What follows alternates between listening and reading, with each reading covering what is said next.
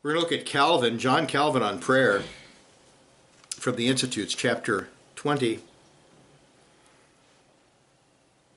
Prayer, which is the chief exercise of faith and by which we daily receive God's benefits. The nature and value of prayer, 1 to 3. Number 1, faith in prayer. From those matters so far discussed, we clearly see how destitute and devoid of all good things man is, and how he lacks all aids to salvation. Therefore, if he seeks resources to succor him in his need, he must go outside of himself and get them elsewhere. It was afterward explained to us that the Lord willingly and freely reveals himself in his Christ. For in Christ he offers all happiness in place of our misery, all wealth in place of our neediness. In him he opens to us the heavenly treasures, that our whole faith may contemplate his beloved Son. Our whole expectations depend upon him, and our whole hope cleave to and rest in him. This indeed is that secret and hidden philosophy which cannot be wrestled from syllogisms. But they whose eyes God has opened surely learn it by heart, that in his light they may see light. Psalm 36:9. But after we've been instructed by faith to recognize that whatever we need and whatever we lack is in God, and our Lord Jesus Christ, in whom the Father willed all the fullness of his bounty to abide, see Colossians 1:19, John 1:16, so that we may all draw from it as from an ever-flowing spring, it remains for us to seek in him, and in prayers to ask of him what we have learned to be in him, otherwise to know God as the master and bestower of all good things, who invites us to request them of him, and still not to go to him and not ask of him. This would be of little profit, as for a man to neglect a treasure buried and hidden in the earth, after it had been pointed out to him. Accordingly, the apostle, in order to show that true faith cannot be indifferent about calling upon God, has laid down this order. Just as faith is born from the gospel, so through it our hearts are trained to call upon God's name. Romans 10:14-17. And this is precisely what he has said a little before. The Spirit of adoption, who seals the witness of our gospel in our hearts, Romans 8:16, raises up our spirits to dare show forth to God their desires, to stir up unspeakable groanings, Romans 8:26, and confidently cry, Abba, Father, Romans 8:15. Now we must more fully discuss this last point, since it was previously only mentioned in passing and, as it were, curiously touched upon. Number 2, the necessity of prayer. It is therefore by the benefit of prayer that we reach those riches which are laid up for us with the Heavenly Father. For this is a communion of men with God, by which, having entered the heavenly sanctuary, they appeal to him in person concerning his promises, in order to experience, where necessity so demands, that what they believed was not vain, and although he had promised it in word alone. Therefore we see that to us nothing is promised to be accepted from the Lord, which we are not also bidden to ask of him in prayers. So true is it that we dig up by prayer the treasures that were pointed out by the Lord's gospel, by which our faith is gazed upon. Words fail to explain how necessary prayer is, and in how many ways the exercise of prayer is profitable. Surely with good reason the Heavenly Father affirms that the only stronghold of safety is calling upon his name. See Joel 2:32.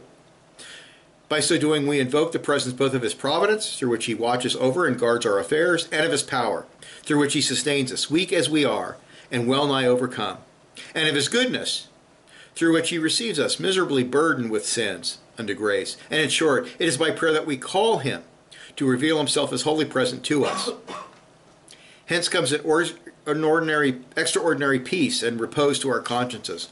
For having disclosed to the Lord the necessity that was pressing upon us, we even rest fully in the thought that none of our ills is hid from him, who we are convinced has both the will and the power to take the best care of us. Number 3, objections. Is prayer not superfluous? 6 reasons for it. But someone will say, does not God know, even without being reminded, both in and what respects we are troubled, and what is expedient for us, so that it may seem in a sense superfluous that he should be stirred up by our prayers, as if he were drowsily blinking or even sleeping until he was aroused by our voice? But they who thus reason do not observe to what end the Lord instructs his people to pray. For he ordained it not so much for his own sake as for ours. Now he wills, is it right, that his due be rendered to him, in the recognition that everything men desire and account conducted for their own profit comes from him, and in the attestation of this by prayers. But the profit of the sacrifice also by which he is worshipped returns to us.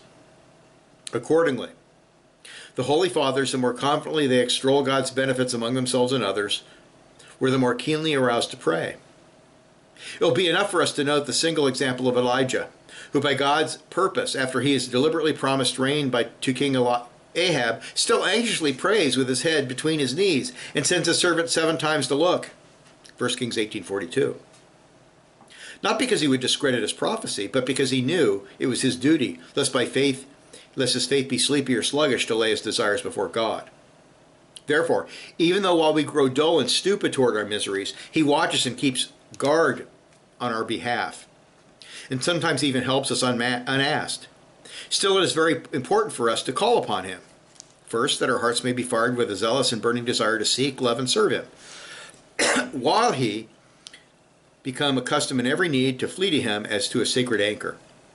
Secondly, that there may enter our hearts no desire and no wish at all of which we should be ashamed to make him a witness, while we learn to set all our wishes before his eyes and even to pour out our whole hearts. Thirdly, that we be prepared to receive his benefits with true gratitude of heart and thanksgiving. Benefits that our prayers remind us of come from his hand. See Psalm 145:15-16. Fourthly, moreover, that having obtained what we were seeking and being convinced that he has answered our prayers, we should be led to meditate upon his kindness more ardently. And fifthly, that at the same time we embrace with greater delight those things which we acknowledge to have been obtained by prayers. Finally, that the use and experience may, according to the measure of our feebleness, confirm his providence, while we understand not only that he promises never to fail us, and of his own will opens the way to call upon him at the very point of necessity, but also that he ever extends his hand to help his own, not witnessing them with words, but defending them with present help. On account of these things, our most merciful Father, although he never either sleeps or idles, still very often gives us the impression of one sleeping or idling in order that he may thus train us, otherwise idle and lazy, to seek, ask, and entreat him to our great good. Therefore, they act with excessive foolishness, who, to call men's minds away from prayer, babble that God's providence standing guard over us is vainly importuned with our entreaties, inasmuch as the Lord has not, on the contrary, vainly attested that he is near to all who call upon his name in truth. Psalm 145:18. Quite like this is what others prate, that it is superfluous to them to petition the things that the Lord is gladly ready to bestow, while those very things which flow to us from his voluntary liberality he should have us recognize as granted to our prayers. That memorable saying of the psalm attests this, and to it many similar passages correspond. For the eyes of the Lord are upon the righteous, and his ears toward their prayers. 1 Peter 3:12, Psalm 34:15, C 33:16. This sentence so comprehends the providence of God, intent as is in accord with caring for the salvation of the godly, as yet not to admit the exercise of faith by which men's minds are cleansed of indolence. The eyes of God are therefore watchful to assist the blind in their necessity, but he is willing to turn to hear our groanings, that he may better prove his love toward us. And so both are true, that the keeper of Israel neither slumbers nor sleeps, Psalm 121:4, and yet that he is inactive, as if forgetting us when he sees us idle and mute. The rules of right prayer, 4-16. First rule, reverence, 4-5. Number 4, devout attachment required for conversation with God. Now, for framing prayer duly and properly, let this be the first rule, that we be disposed in mind and heart as befits those who enter conversation with God. This we shall indeed attain with respect to the mind, if it is freed from carnal cares and thoughts by which it can be called or led away from right and pure contemplation of God.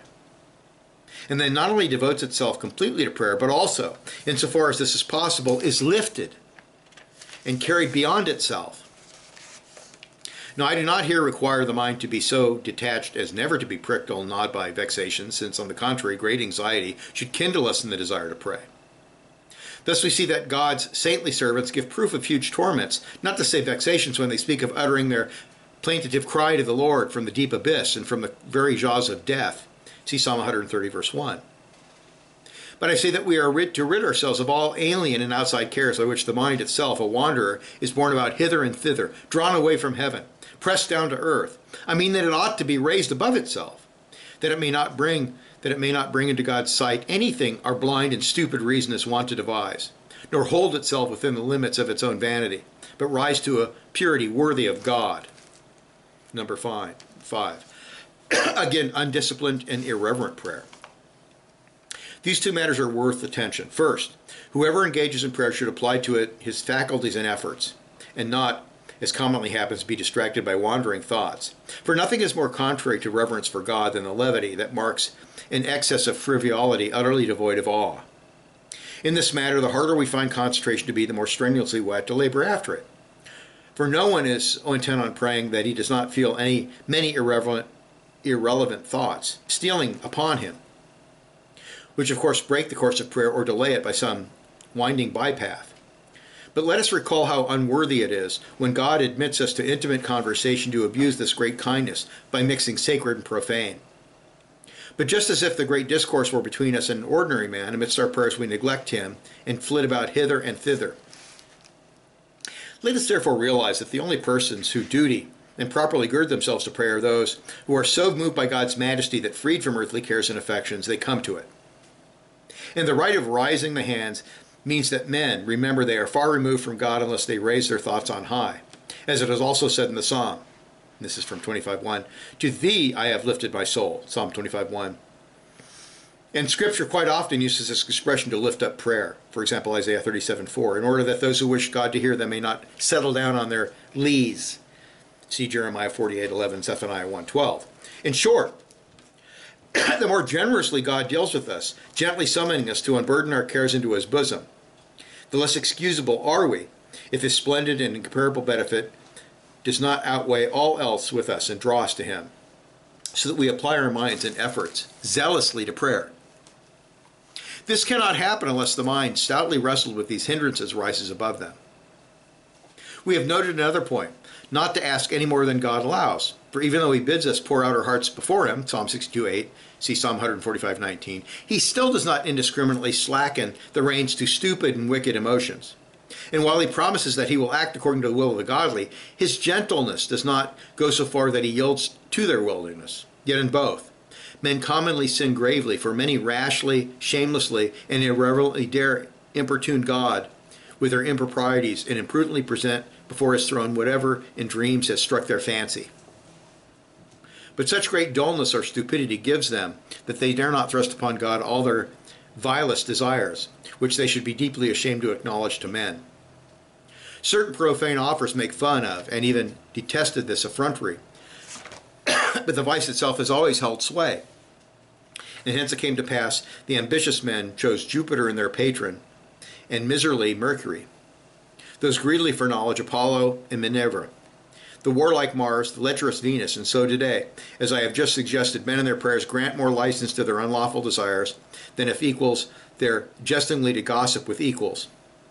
Yet God does not allow his gentle dealing to be thus mocked, but claiming his own right, he subjects our wishes to his power and bridles them.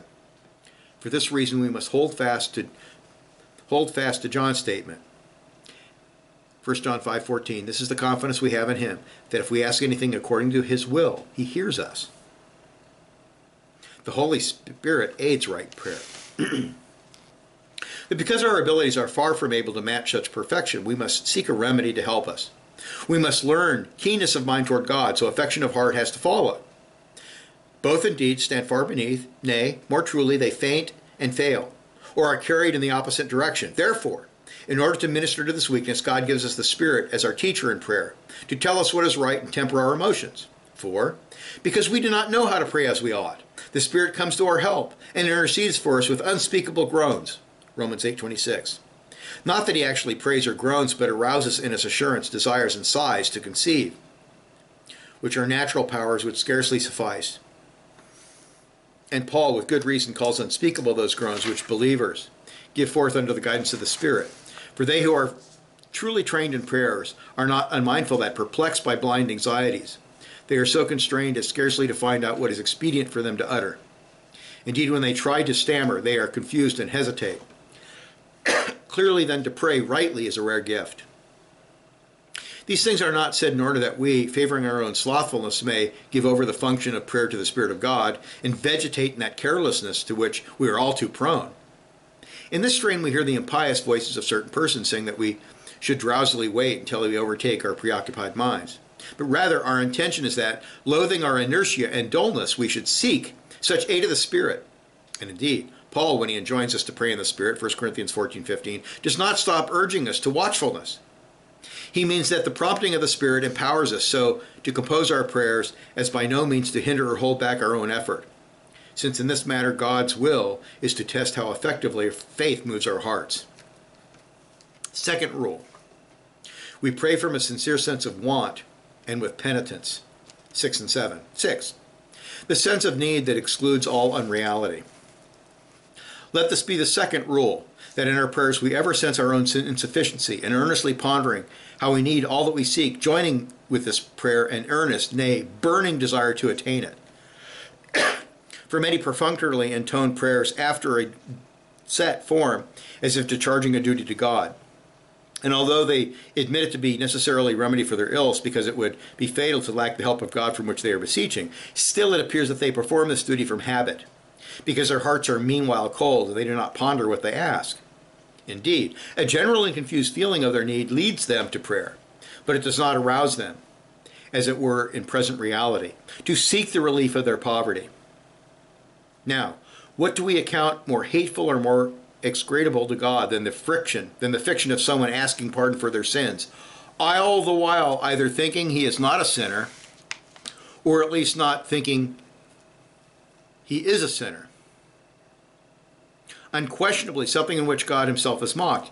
Yet, as I have just said, mankind is so stifled, is so stuffed with such depravity, that for the sake of mere performance, men often beseech God for many things that they are dead sure will, apart from his kindness, come to them from some other source already lie in their possession. A fault that seems less serious, but is also not tolerable, is that of others who, having been imbibed with this one principle, that God must be appeased by devotions, mumble prayers without meditation. Now, the godly must particularly beware of presenting themselves before God to request anything unless they yearn, for it is with sincere affection of heart and at the same time desire to obtain it from him. Indeed, even though in those things which we seek only to God's glory, we do not seem at first glance to be providing for our own need, yet it is fitting that they be sought with no less ardor and eagerness. When, for example, we pray that his name be sanctified, Matthew 6:9, Luke 11:2, we should, so to speak, eagerly hunger and thirst after that sanctification. Number 7. Is prayer at times dependent on our passing mood? If anyone should object that we are not always urged with equal necessity to pray, I admit it. And to our benefit, James gives us this distinction. Is anyone among you sad? Let him pray. Is anyone cheerful? Let him sing. James 5:13. Therefore, common sense itself dictates that because we are too lazy, God pricks us the more sharply, as occasion demands to pray earnestly. David calls this a seasonable time. Psalm 32:6, 31:6 Vulgate. Because as he teaches in many other passages, for example, Psalm 94:19, the more harshly troubles, discomforts, fears, and trials of other sorts press us, the freer is our access to him, as if God were summoning us to himself. At the same time, Paul's statement is no less true that we must pray at all times. Ephesians 6:18, 1 Thessalonians 5:17. For however much after our heart's desire affairs may prosperously flow and occasion for happiness surround us on all sides, still there is no point of time when our needs does not urge us to pray. A certain man has abundant wine and grain. Since he cannot enjoy a single morsel of bread apart from God's continuing favor, his wine sellers and granaries will not hinder him from praying for his daily bread. Now, if we should consider how many dangers at every moment threaten, fear itself will teach us that we at no single time may leave off praying. Still, we can better recognize this fact in spiritual matters. For when should the many sins of which we are conscious allow us nonchalantly to stop praying as supplicants for pardon of our guilt and penalty? When do temptations yield us a truce from hastening after help? Moreover, zeal for the kingdom of God and his glory ought to so lay hold on us, not intermittently but constantly, that the same opportunity may ever remain ours. It is therefore not in vain that constancy in prayers are joined upon us. I am not yet speaking of perseverance, of which I will mention will be made later. But Scripture, admonishing us to pray constantly, 1 Thessalonians 5:17, accuses us of sloth, for we do not realize how much we need this attentiveness and constancy. By this rule, hypocrisy and wily falsehoods toward God are debarring from prayer. Indeed, are banished far away. God promises that He will be near to all who call upon Him in truth. Psalm 145:18. And states that those who seek Him with all their heart will find Him. Jeremiah 29:13-14. For this reason, they who delight in their own fondness aspire not at all. Lawful prayer therefore demands repentance. Hence arises the commonplace in Scripture that God does not hearken to the wicked, John 9:31, and that their prayers, see Proverbs 28:9, Isaiah 1:15, just as their sacrifices, see Proverbs 15:8 and 21:27, are an abomination to Him. For it is right that those who bar their hearts should find God's ears closed, and they who by their hard-heartedness provoke His severity should not feel Him conciliatory. In Isaiah, He threatens in this way, Isaiah 1:15, even though you multiply your prayers, I will not listen, for your hands are full of blood. Again in Jeremiah, this is Jeremiah 11:7 and 8 and 11. I cried out and they refused to listen. They will cry out in return, and I will not listen. For He counts it the height of dishonor for wicked men, who all their lives besmirch His sacred name, to boast of His covenant. Consequently, in Isaiah, He complains when the Jews draw near to them with their lips, their hearts are far from Him, Isaiah 29:13. He does not indeed restrict His prayers alone, but declares their falsity, and any way part of His worship is abhorrence to Him. That statement of James applies here. You seek, but you do not receive because you ask wrongly to spend it on your passions, James 4:3. It is indeed true, as we shall again see a little later, that the prayers poured out by the godly do not depend upon their worthiness. Yet John's warning is not superfluous. We receive of Him whenever we ask because we keep His commandments, 1 John 3:22. While a bad conscience closes the door to us. From this it follows that not only sincere worshippers of God pray aright and are heard. That only sincere worshippers of God pray aright and are heard. Let each one, therefore, as he prepares to pray, be displeased with his own evil deeds.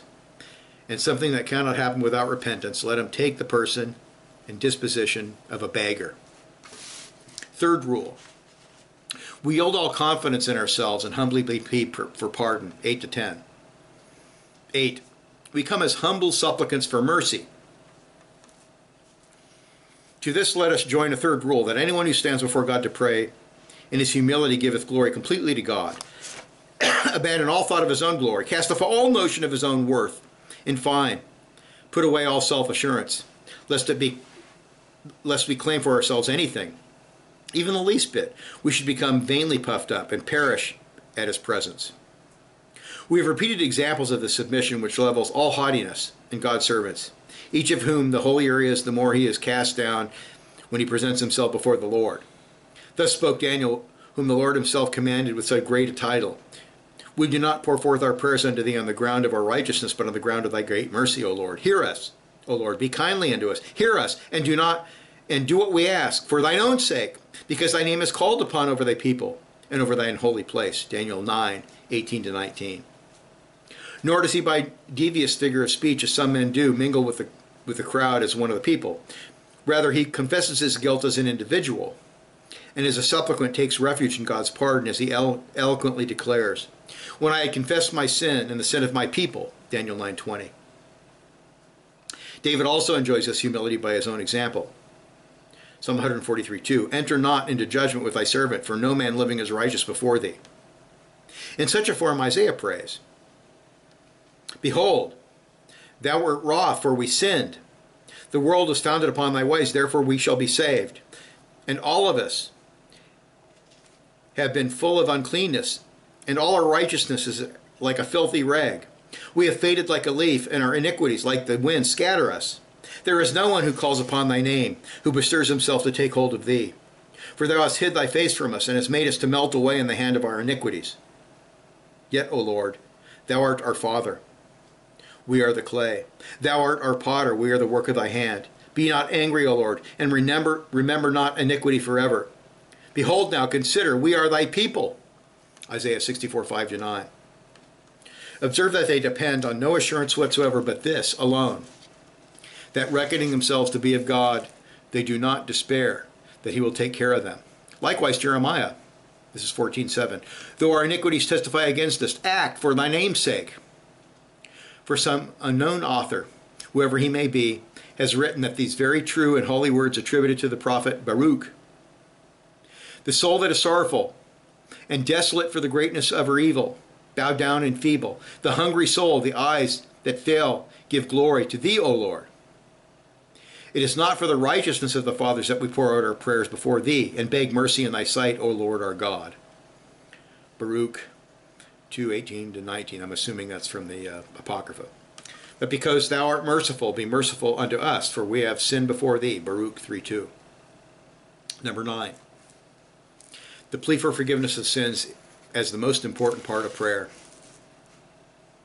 To sum up, the beginning and even the preparation of proper prayer is the plea for pardon with a humble and sincere confession of guilt. Nor should anyone, however holy he may be, hope that he will obtain anything from God until he is freely reconciled to him. Nor can God chance to be propitious toward any but those whom he has pardoned. Accordingly, it is no wonder if believers open for themselves the door to prayer with this key, as we learn from numerous passages of the Psalms. For David, asking for something else than remission of sins, says, remember not the sins of my youth and my transgressions. According to thy mercy remember me, for thy goodness' sake, O Lord.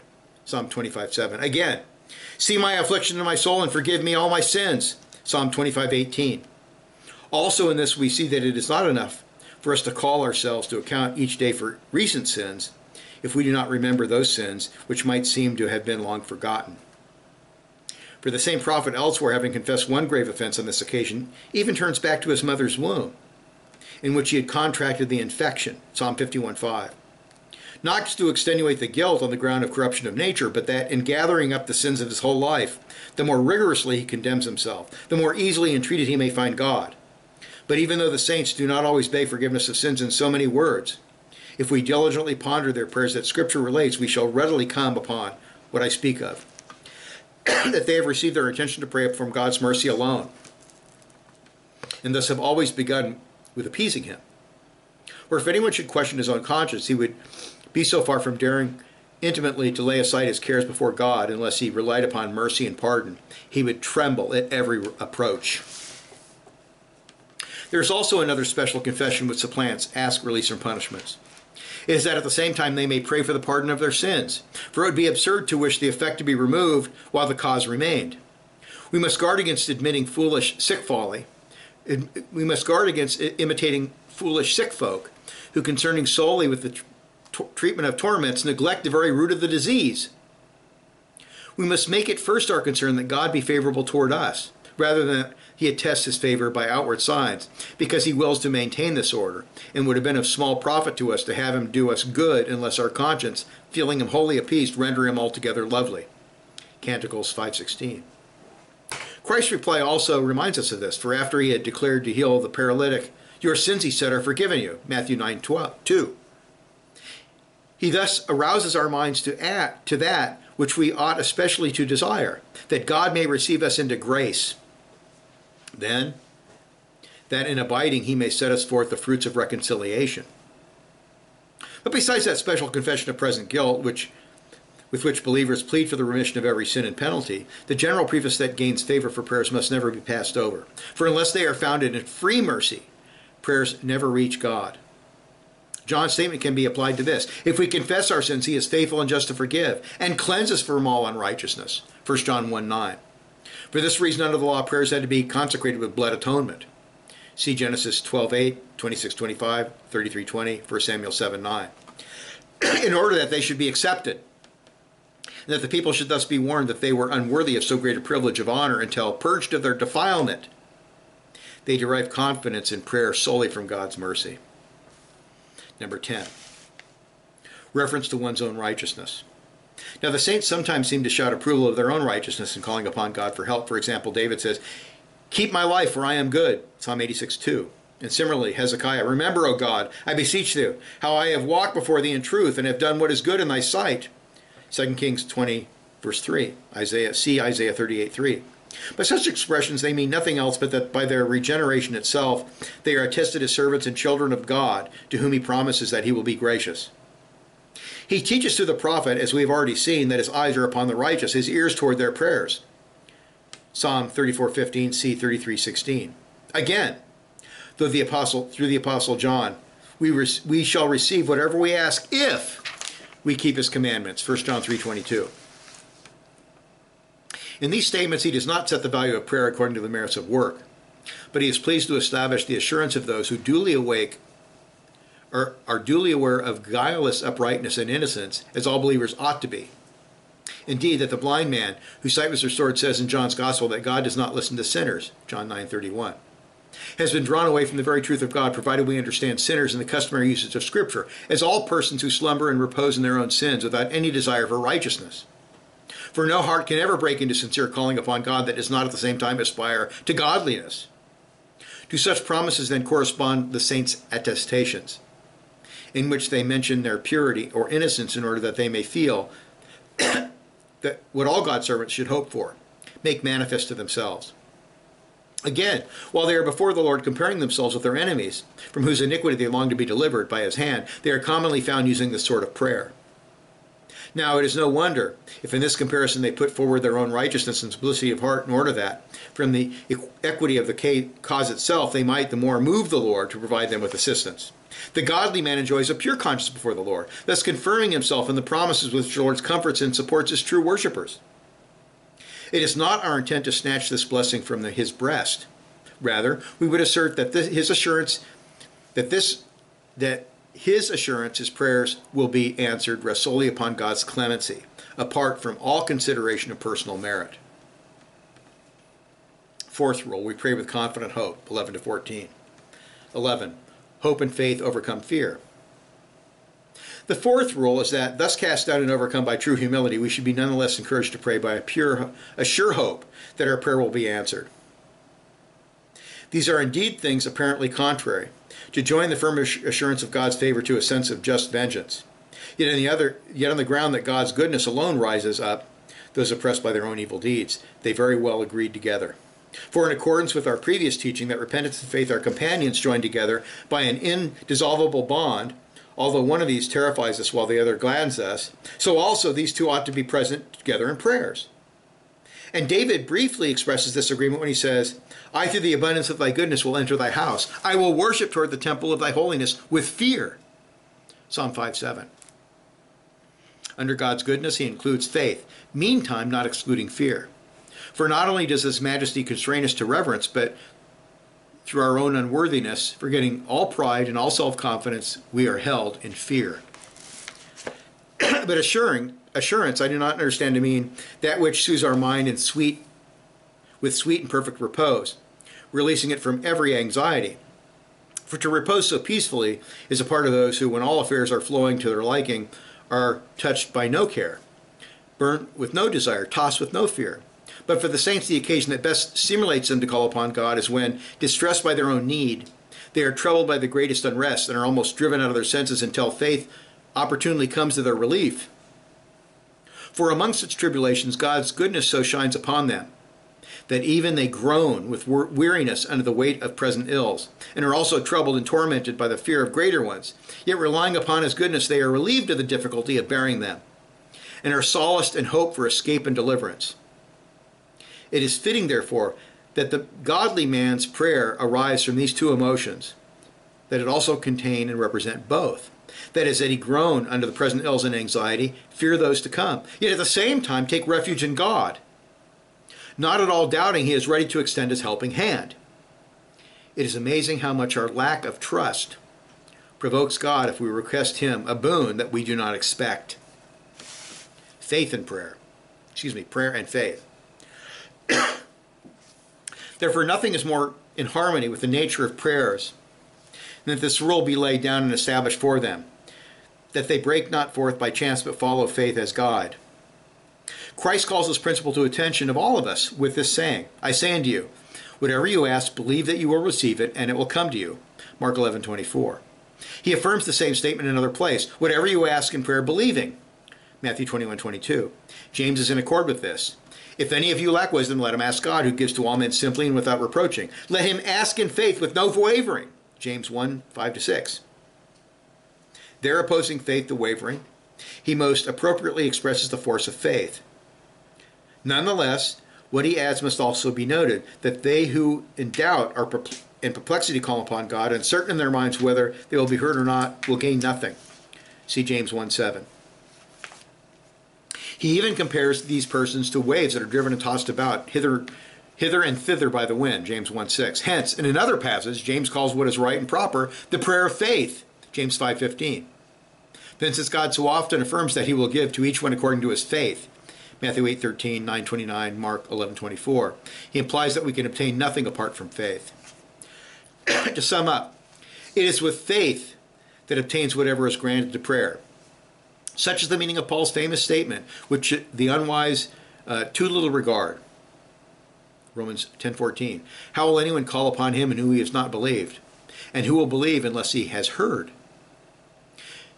Romans 10:17. Faith comes by hearing, and hearing by the word of God, from the word of God. For deducing step by step the beginning of prayer from faith, he plainly asserts that God cannot be sincerely called upon by others than those to whom, through the preaching of the gospel, his kindness and gentle dealing have become known indeed, have been intimately revealed. 12. Against the denial of certainty that prayer is granted. Our opponents do not at all ponder this requirement. Therefore, when we enjoin believers to be convinced with firm assurance of mind that God is favorable and benevolent to them, they think we are saying the most absurd thing of all. Still, if they make any use of true prayer, the most absurd thing, still they make use of prayer, God is favorable and benevolent to them. They think we are saying the most absurd thing of all. Still, if they made any use of true prayer, they would really understand that without that firm sense of the divine beneficence, God could not be rightly called upon. Since no one can well perceive the power of faith unless he feels it by experience in his heart, what point is there in arguing with men of the stripe who clearly show that they have never had anything but an empty imagination? For the value and need of that assurance, which we require, is chiefly learned from calling upon him. He who does not see this shows that he has a very insensate conscience. Let us then pass over this class of blind persons and cleave firmly to the statement of Paul's. God cannot be called upon by any except those who have learned of his mercy from the gospel, Romans 10:14, and have surely been persuaded that it has been prepared for them. Now, what sort of prayer will this be? O Lord, I am in doubt whether thou willest to hear me, but because I am pressed by anxiety, I flee to thee, that if I am worthy, thou mayest help me. This is not the way of all the saints whose prayers we read in Scripture. And the Holy Spirit did not so instruct us through the apostle, who enjoins us to draw near to the heavenly throne with confidence that we may receive grace. And when he teaches elsewhere that we have boldness and access and confidence through faith in Christ, Ephesians 3:12.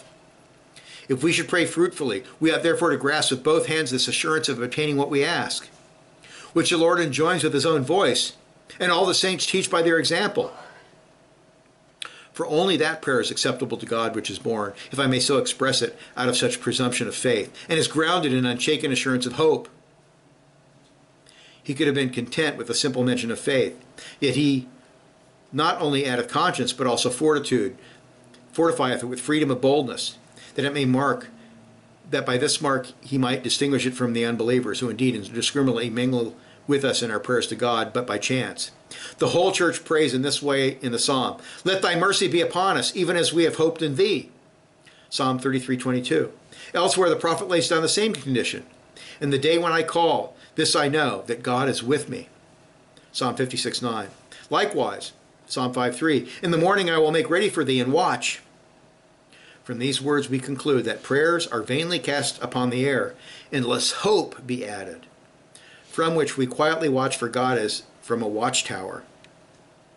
Paul's other exhortation agrees with these.